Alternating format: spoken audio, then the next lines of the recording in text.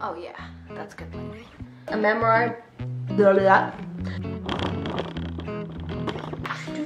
Come on. Purple ink.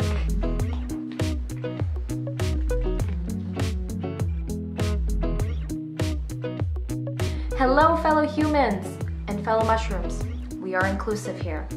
Welcome to the Nerdy Fox. I'm Steph, and if you're new, welcome to my channel, and if you're returning, welcome back. As you can see on the title, I am doing the quick to judge a book tag, which originally was created by Bookbinge, but I actually saw it on Life is Like a Novel's channel, so I will go ahead and put both those links down below. This is a fun challenge because I'm going to be making up my TBR for April this week anyway, and I thought this is a really good tag to do, just for a little bit of fun. So there's 4 things you have to do for this challenge. 1 is pick 5 to 10 unread books from your TBR shelf. 2 is read a paragraph of every book. 3 is rank your books based off the first paragraphs. 4, add your highest ranked book to your upcoming TBR and then invite somebody else to do this.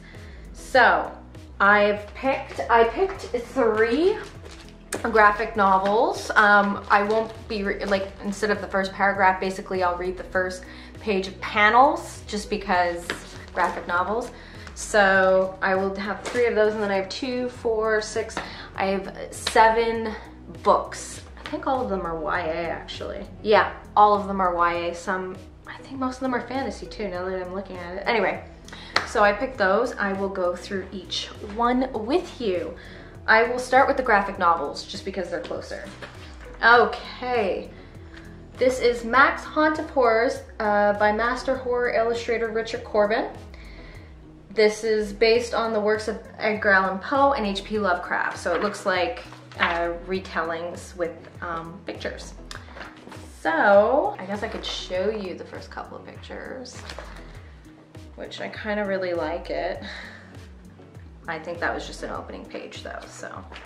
Okay, so the first story is The Raven. So I'm actually going to do these first 2 pages because it's actually an intro page, so I think I'll do that. So this looks like a skeleton saying, "Hello ghoulies, it's your good old Uncle Edgar. Welcome to the Haunt of Horror. Me and a few friends dug up a few tasty, Freudian slip, of putrid pleasure we think you'll die for. Of course, you don't have to take my word for it." And then this is The Raven by Richard Corben. "It was cold and lonely. I tried to remedy my boredom by examining Lenore's library of old books, but I couldn't concentrate for more than a sentence or 2. My nervous energy finally dissipated and I slumped in my chair. I barely sensed a distinct vague tickling, a tapping. Tap, tap, tap." So that's the first. Considering it's the only one, I'm interested just because this is, you know, famous horror stories, but done in graphic novel style. So I'm semi-interested in this. The next one I have. Can you explain to me why comic book shops put all their stuff in bags? These aren't like the comics that are gonna be worth millions of dollars. It's just a graphic novel, it's a trade. Come on, sorry. Rant. The Burning Hotels, a memoir by Thomas Lampion. Okay, The First Hotel. Oop, I think I skipped. Yes, I did. All right, so I'm gonna read the first 2 pages because there's not much. "I dreamt I returned to the town where I was born. I saw vividly the details of familiar streets, but when I turned around, they became blurry." That's actually very enticing because the pictures are like kind of like geometric style art, which is not my thing, but the words itself actually have me really interested. This is going before the Haunt of Horror, or the Haunts of Horror. And then I have, this one was actually suggested by my boss. He said I would really like it, but it is The Last Man, book 1, so it's volume 1, by Brian K. Vaughn. I'm pretty sure these guys are the artists. Oh, according to Stephen King, it was the best graphic novel he's ever read. That's saying a lot. All right, First panel. Okay, so this is the first like cover picture. Not bad. Okay, so I'll do the first panel here. There's a nice picture. This probably was the cover of the original comic. Okay, something's wrong. Brooklyn, New York now. Please, you have to help me. My little boys are sick. They're throwing up bloody and I think they might, there's nothing I can do. Okay, so as you can see, a woman, she's screaming with blood everywhere and the cop's saying there's nothing that she can do. What are you talking about? You're supposed to help people. So I'm not sure if you see this, but there's like overlapping bubbles, so I can't necessarily read what's under it. It's too late. It's like this everywhere. All my partner, my husband, all over the city, all over the world maybe. It's the men. All of them are dead. Oh my gosh, do you see that? Well, this is gonna be hard. Because I'm gonna pick one of the three to put on my TBR for April. The Last Man sounds interesting, but today I'm feeling like the burning hotels is what kind of grabbed my eye the most, because it's not my normal form of artwork, but I don't know, there's something about the words that were used in those two small tiny bubbles I really like. So, The Burning Hotels, a memoir by Thomas Lampion.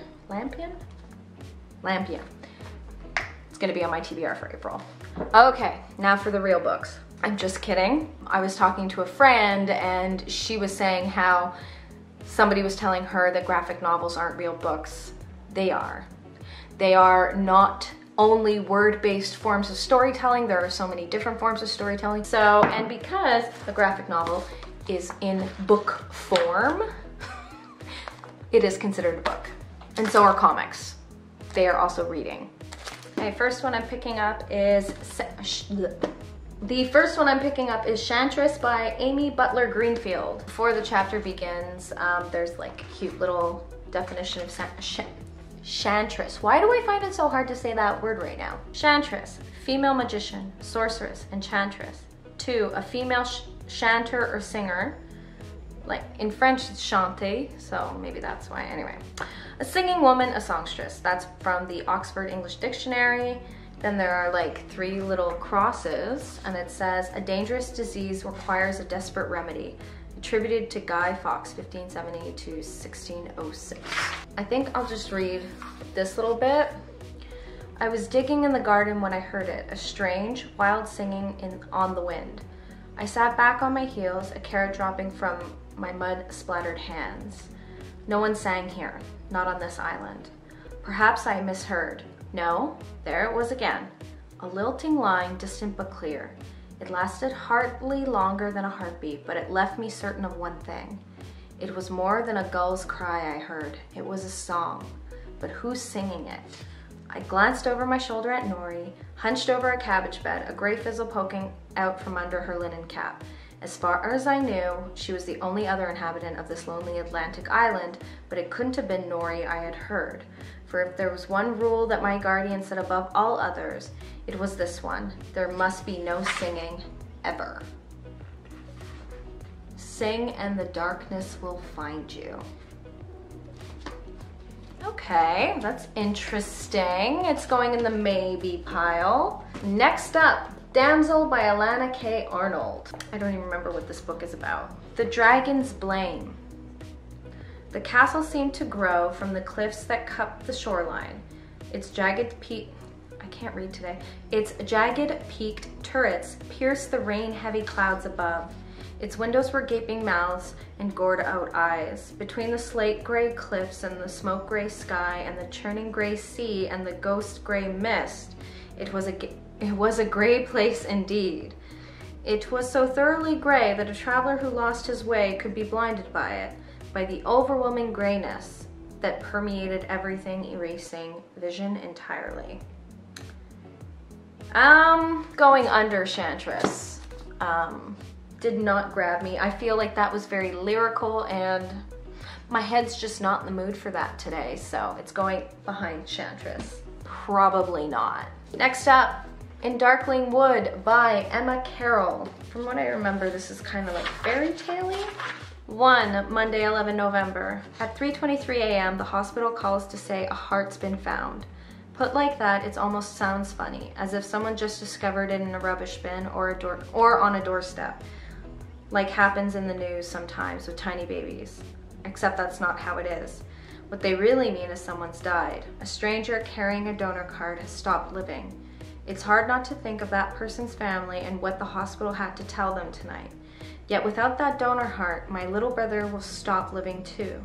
So for once, I think we're the lucky ones. That's like a very contemporary for what I thought was a fantasy. I'm gonna put it at the same level as Chantress right now. Next up, Give the Dark My Love by Beth Revis? I don't know. I'm sorry if I'm killing everybody's name. I have to say, kind of like the cover, so I'm judging it by the cover first. Ooh, it's got pretty map. Who doesn't love a good map at the beginning of a fantasy? Okay, so this actually starts with a prologue and also has a cute little quote. I love you as certain dark things are to be loved, in secret between the shadow and the soul. Pablo Neruda, Sonnet 17. Sorry, took me a couple seconds with Roman numerals. Okay, prologue. The warship carried 20 good men and 2 cannons. Bit of an overkill, isn't it? Captain Pasker said. The sun was his back. Sorry, I really can't read today. The sun was to his back, casting a long, imposing shadow over the deck. Captain Pasker was from the mainland. His ship had accompanied the Emperor on the short voyage across the Azure Sea. Okay, I'm already gonna give this a no because I totally was reading and it didn't even go in my brain. So I'm gonna take that as a no. Next up, Warcross by Marie Lu. I think I'm gonna really like this one, but we'll see what the first chapter is. Starting in Manhattan. It's too damn cold of a day to be out on a hunt. I shiver, tug my scarf up higher over my mouth, and wipe a few snowflakes from my lashes. Then I slam my boot down on my electric skateboard. The board is old and used like everything else I own. Its blue paint almost entirely scraped off to reveal the cheap silver plastic underneath. But it's not dead yet, and when I push my heel down harder, it finally responds, jerking me forward as I squeeze between 2 rows of cars. My bright rainbow-dyed hair whips across my face. So I'm actually gonna put this on the top because just the fact she's talking about it being too damn cold.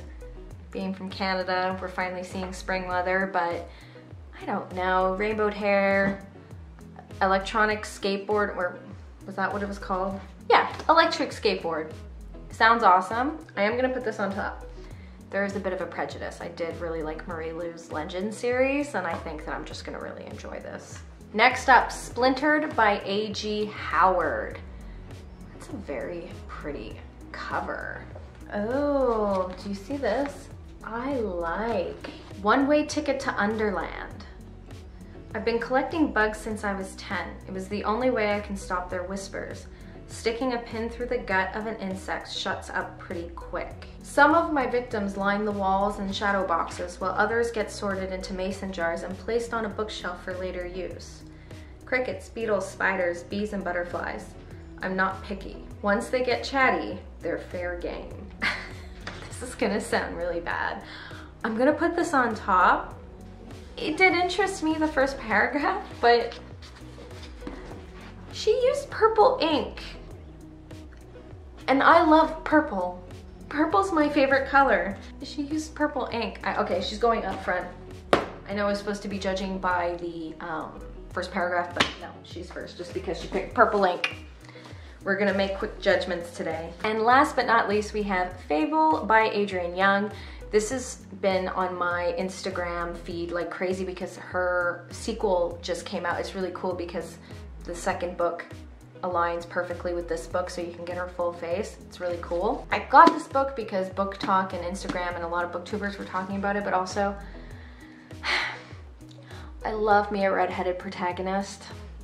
I don't know, I feel connected to them somehow.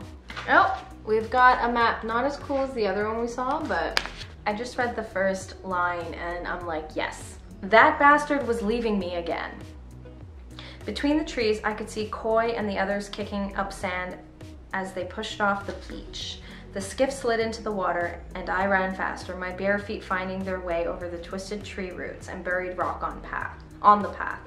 I came through the thicket just in time to see the smirk on Koi's lips as the sail dropped open.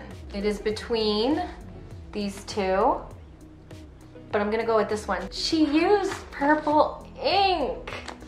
I'm gonna pick this one. So for the decision of this tag, we have The Burning Hotels, a memoir by Thomas Lampion, and Splintered by A.G. Howard. These will be on my TBR, which you will see a week from when this gets posted. So there will be more books, but you will also see these on my TBR for April. There it is. I hope you enjoyed this video, and if you did, please give a thumbs up, and if you really like my face, go ahead and hit the subscribe button. I post bookish content on Tuesdays, Fridays, and there is always a book review on Sunday. Until next time, bye!